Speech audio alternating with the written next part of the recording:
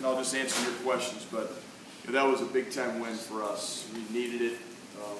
Showed great toughness, I thought, through the overtime, so obviously overcame some adversity. Didn't play our best game. I think it's a testament to, again, how good this league is, and people saw that a guy like Q Johnson, who hadn't done a whole lot, comes in and gives us 25. We had two really good players in Ray Boo and Josh Hawkinson, but it's a good win. We'll take it. We'll move on. We're not real happy with the way we played. I thought our defense and rebounding let us down, but we made just enough shots and we toughed it out. So that'll answer your questions. George King said he told his teammates before the game they needed to do double with Josh sitting out. Yeah, certainly. I don't agree with that. I mean, it needed to do double. What we needed to do is everybody needed to get 1 or 2 extra rebounds. Six or seven guys that are playing minutes get 1 or 2 extra rebounds. That's an extra 14 rebounds. Josh averages 9 or 10. We're good. We got out rebounded tonight. Not acceptable. We didn't guard tonight. They come in our building and shoot 50%. Not acceptable. And what this team needs, they don't need to get 20% better or twice as much. They just need to get better at what they're capable of doing. And look, the last 2 games, we played Oregon State. Okay, we lose a heartbreaker. Have a chance to win the game. Tonight we win. I'm sure a heartbreaker for Washington State. Against Oregon State, our defense and our rebounding was plenty good enough. We turned the ball over 24 times. Tonight our defense and rebounding fails us. Wasn't good enough. We turned the ball over 8 times. It's like we've got to be more consistent. And I think it gets back to concentration and execution. Coach, yes. You had the best vantage point from that shot by George King. Did you know when about his hand was in? I didn't. It was great defense, I'll tell you that. It was a big-time shot. I mean, that guy George is 6'6" because he needed every inch. And I think it was Hawkinson who played it. I mean, he was shaking hands with him. And, that shot wins the game if they don't make that call they made after the basket went in on the other end. But big-time shot. I mean, he had the awareness to know we needed a 3. Thank God Q Johnson misses that free throw. That's the difference between winning and losing, at this level. Q Johnson makes that free throw, the game's over with. But he didn't. He gave us a chance. We took advantage of it, and thank goodness, because this would have been a heartbreaking, really devastating loss for this program. And that's the thing about college basketball is everybody talks about the tournament and RPIs and all that. It's just hard to win games, especially in February. It's hard. You take any win in February and you put it in your pocket and you move on. But it wasn't pretty. Coach George said you would have been getting yelled at if that didn't go in for not hitting the ball. Is that true? Yeah.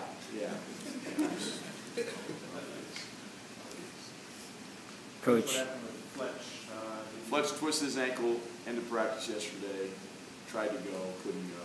Limped. I just said, if you're limping, I'm not going to play. He got beat off the dribble really bad. And he starts limping down the floor. It's like, let's get arrested for Saturday. So that was the only thing.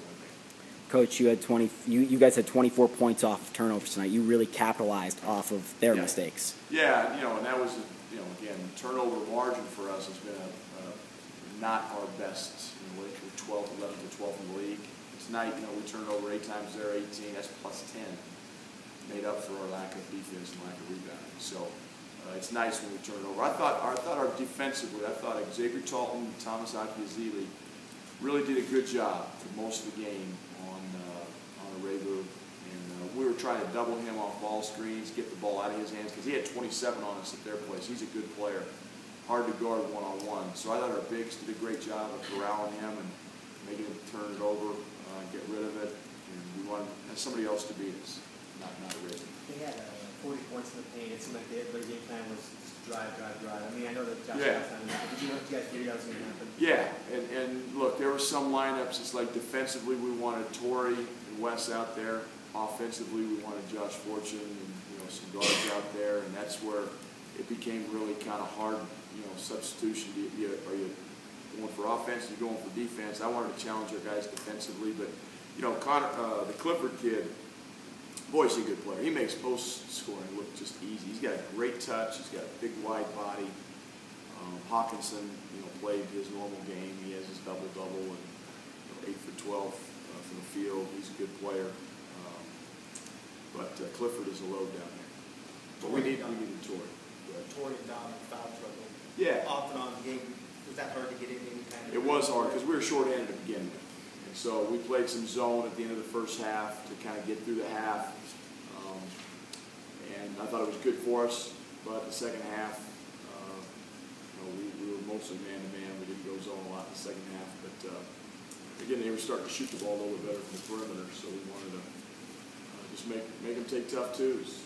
And, but yeah, Dom never got in the flow of the game tonight. He fouled out in 14 minutes. I mean, defensively, he was a non-factor. They just were going right at him. So he needs to get better with that. But I thought he made a big-time play on a high ball screen play that we run for him. It was an and one. He made the free throw, got him in, boom, couple positions later, he fouls out. So Dom's going to be fine. Again, he's a good player. He just wasn't defensively tonight. It was not his night. So, but fortunately, Thomas and David Talton really picked up for him. When you can win one like this, when you don't play well at this time of the year. No question. That says something about the grit and the toughness of our team. And I said it after the Oregon State game. To turn the ball over 24 times on the road and have a chance to win the game says something about this team. It says something about their grit. It says something about their toughness.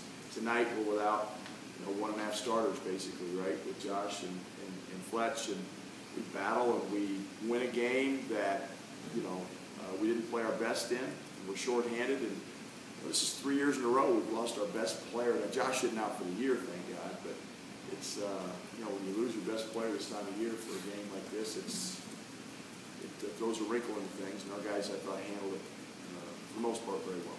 Coach, a lot of guys big minutes tonight. Yep.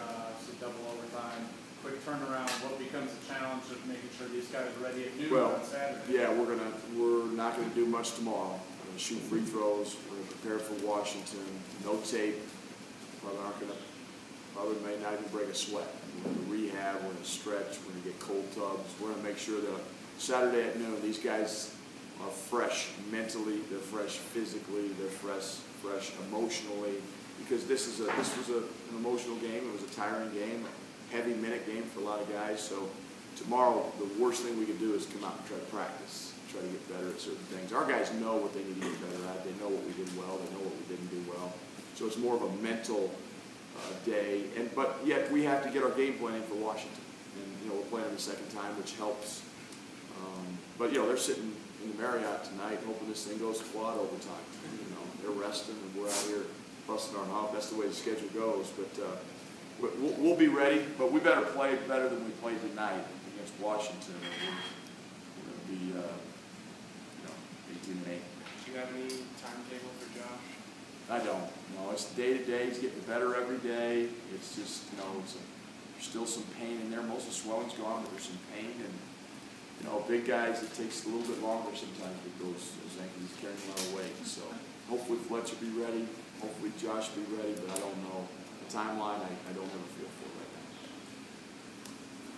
Thank you. One question for my class, not the report. Yes, let's go. Put me on the spot. Come on, class. Come on. Got some freshmen out there?